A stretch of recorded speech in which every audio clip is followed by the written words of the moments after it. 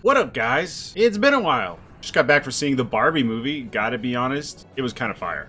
I'm definitely feeling knuff right now, and I figured let's make a video. Okay, so here's what's going on. It's been a long time since I made the video about footstool aether, which was meant to be sort of an out of shield option for Ike that was supposed to solve some of our problems and some of our more difficult matchups. However, it really hasn't worked out that way.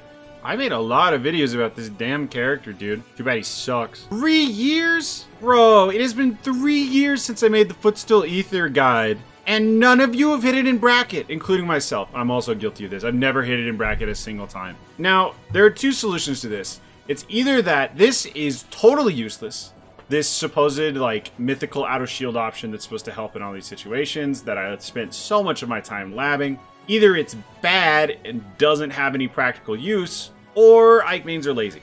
Or both. Either way, there's only one way to find out, and that is for a bounty to be put on this.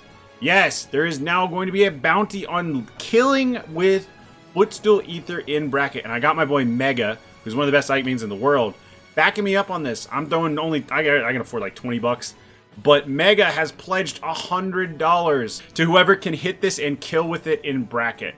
Now, I have a chart that lists everyone this works on, what direction, how to do it. You know, I labbed all of this out for you guys. I don't know exactly how practical it is, because again, I haven't landed this in bracket yet.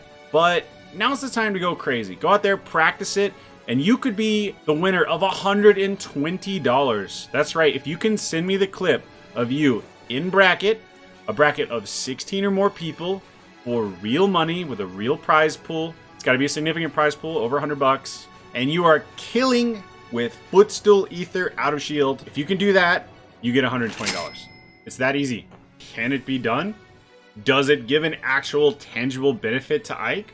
Now, the matchups I can see it being the most useful in are like characters like Mewtwo, Palutena, and one I was thinking about the other day is actually Falco. It works pretty well on Falco, and Falco loves to cross up Ike's shield with his little short hop drag down fairs. And you can actually do this footstool on his landing hitbox, and it'll come out really quick because he'll be so low and he likes to land so close to us sometimes.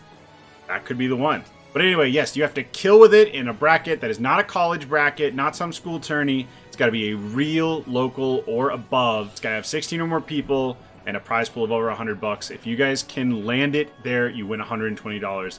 The bounty is posted. So get to work, Ike mains. Let's see if we can make this happen and bring a little life back to our boy who's been a little bit neglected lately. Either way, this has been Solo. It's nice to talk to you guys again.